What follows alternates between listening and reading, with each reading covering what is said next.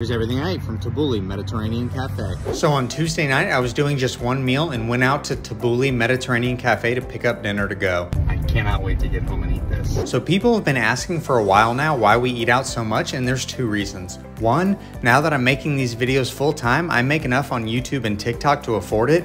And secondly, over the last 2 weeks, we've been eating out almost every day because Carrie and I have been in the middle of packing up the house and preparing for a move, and we packed up all of our kitchen stuff.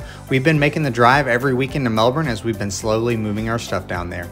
Anyways, for dinner, I started out with a tomato and cucumber salad that I didn't particularly care for. It was just a little too dry for my taste. And then I had a monster gyro with just feta cheese and tzatziki sauce. I've never been a fan of veggies on my gyro and usually just get the meat and tzatziki, and every once in a while the feta cheese as well. It was good, and thanks to my beard, it was super messy. I've been wanting to grow it out, but I may need to trim it so it's not as unruly.